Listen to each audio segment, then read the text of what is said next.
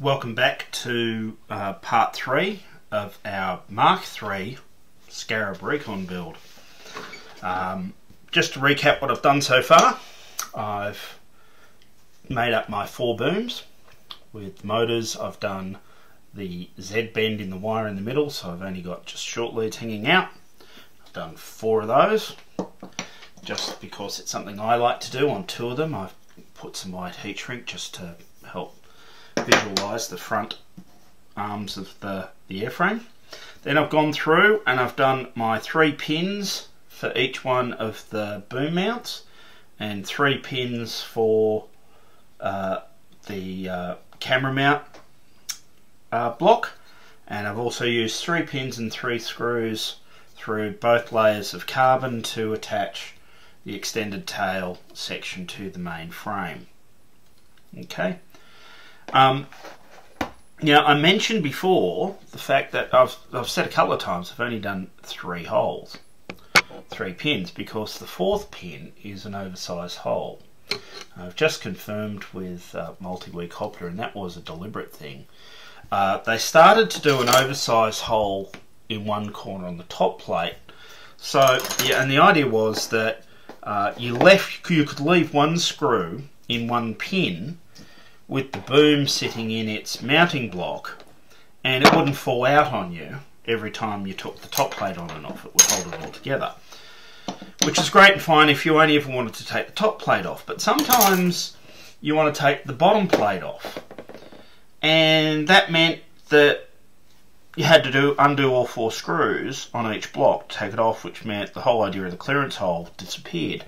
So now we have matching clearance holes in the top and the bottom. So what I have done is I've taken 5 of the pins and I have Loctited and screwed a screw all the way into it, and that now becomes a slide-in locking pin that goes into that 4th hole. Okay, so I've prepared previously 5 of these ready for this next step. Alright, because now what we're going to do is start to sort of put this together. We're going to add our booms to the airframe, and then we're going to start to mount some electronics into the bottom half. Okay, so I'm going to go through all of that step now. So first thing I'm going to do is grab one of my booms. This one doesn't have heat shrink on it, so it's going to be a rear. Now I'm going to want to just slide this pin that I've prepared up through the bottom of the base. And I actually use the cardboard box that the Paris board comes in the kits to actually just hold this section up while I'm working on it. You may find something else mildly more convenient. Now, having popped the mount block over the top of all that, what I can do is I can take one of the short screws that's supplied in this other set,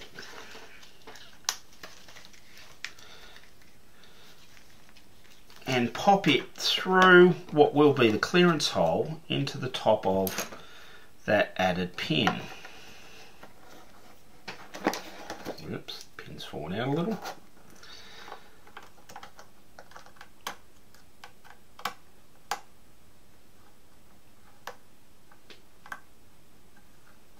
There we go.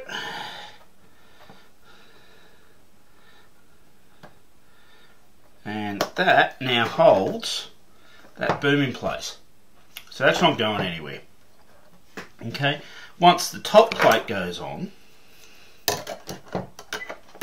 we'll then do the other 3 screws. Alright, and we still have access to this 4th screw, but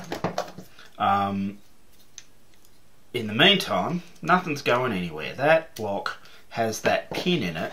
Now that whole block will actually still come off the airframe if I want to slide it off the other 3 pins. Won't be an easy thing to do, but it ain't going anywhere. Alright, so go to repeat that for the other arms. Now in theory at this point in time you would also fit the boom section for the camera mount, but I'm going to leave that off for now, just because it's one less thing to get in my way.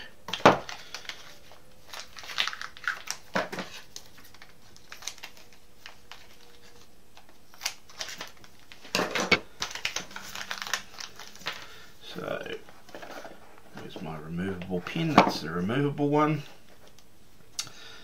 Boom sits on, block over the top, and with my short screw into,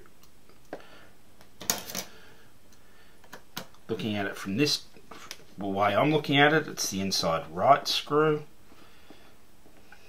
Doesn't matter, it's still the pin that's got the clearance hole that screw goes into. Now, here's a tip for you. If you have a look here, I've done it so that the boom lines up pretty much, it's only just clearing the boom block. Here you can see there's a lot more boom sticking through. Okay, so what I want to do is try and actually match these up so they're all the same. I made the amount of boom sticking through the mounts at the end all the same, and I want to make all the insides of these booms mounting up the same because that just balances it better. If the booms are all the same length, it will help it fly better.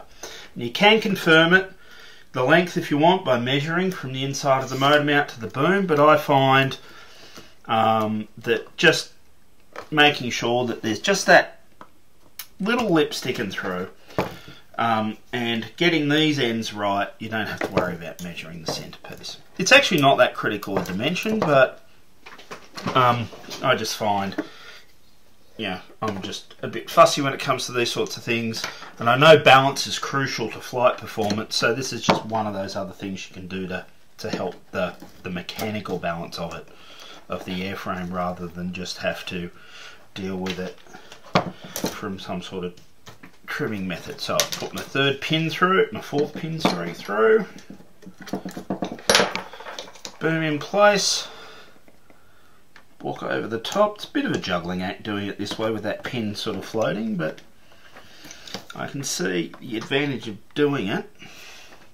Okay, just a little bit of a lip, grab my short screw. Now one thing you may notice is I'm not actually using any Loctite on these screws. One of the recommendations from Multi-rotor copter is to not do Loctite on the top plate screws. For my own builds, I do use Loctite on these screws. I'm a big fan of, you know, metal. If it's a metal screw and it's something metal, it should have Loctite on it. But there is a bit of, it's actually a good idea to actually leave that off. It's to not Loctite these. It does make getting the top plate off for servicing a lot easier. But with the new top plates that don't have a centerpiece, it actually isn't that big a deal. I find I can actually do a lot of work on the airframe repair wise or maintenance wise or any of those sorts of things. I find I can do that just as easily now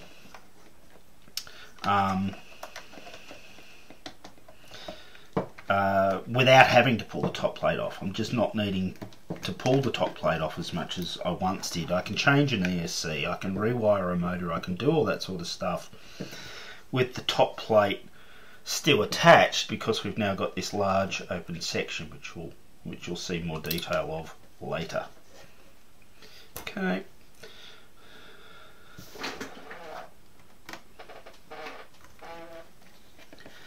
Yeah, that is a bit of a juggling act to do that, but all worthwhile. Alright, that's ready to go. I'll just come back in a second. We'll start on the electronic. Okay, just for the sake of neatness, I'm actually just going to set that block in place for the moment.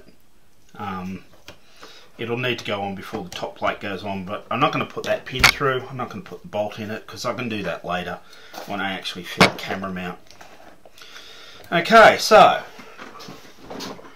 next thing we need to do is fit the ESCs. And this is a new feature of the Mark III board. It actually has specific outboard areas for the ESC to sit in.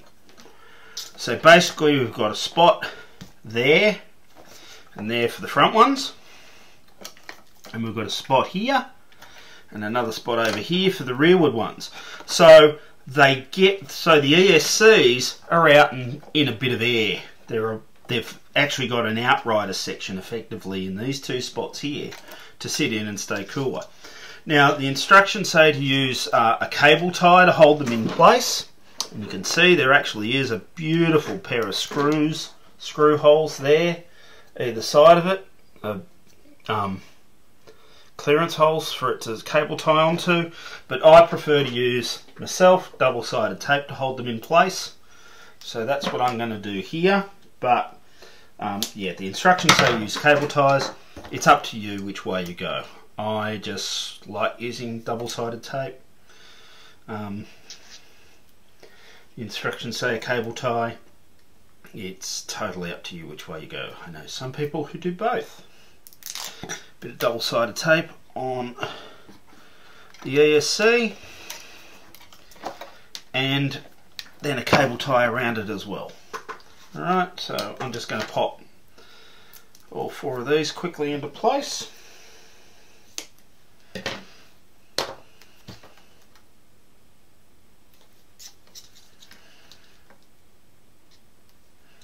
They're not a difficult build, the Scarabs, but they're a bit on the repetitive side. So if you're doing a lot of them, that's great because you know exactly what the next step is and you sort of get into a rhythm with building them. But from an entertainment point of view of you guys watching me do this, it is a bit tedious at times. But anyway,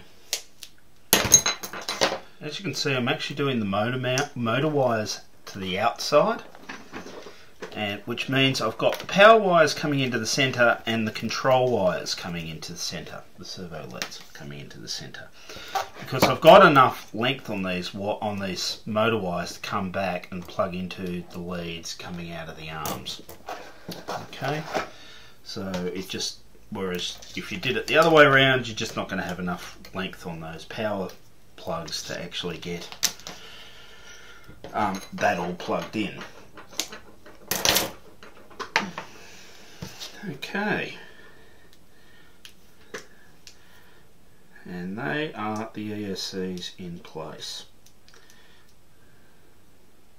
1, 2, 3, 4. Now, okay, just going to try and make this a little. I tend to try and neat and keep the wires as neat as possible as I'm doing the build. Now, just a note. I'm just going to show you, pop the top plate on for a second as far as a bit of electronic placement. For those of you who are going to run a Paris board, it will actually, I'm going to do it on this kit, so it actually mounts, I'm going to do a new idea that Quentin's come up with, where we actually, instead of screwing this plate directly onto the top of the frame, he actually mounts the removable plate up high and has the electronics sitting under it. So this actually becomes a protective top plate rather than just an additional mounting plate. Now, so I'm going to be mounting the Andromeda and the Paris boards on this. I'll get to that later and actually set them up high there on spaces. But if you're going to run a NASA on this, there's plenty of room to get it inside here. That's the ideal spot for it.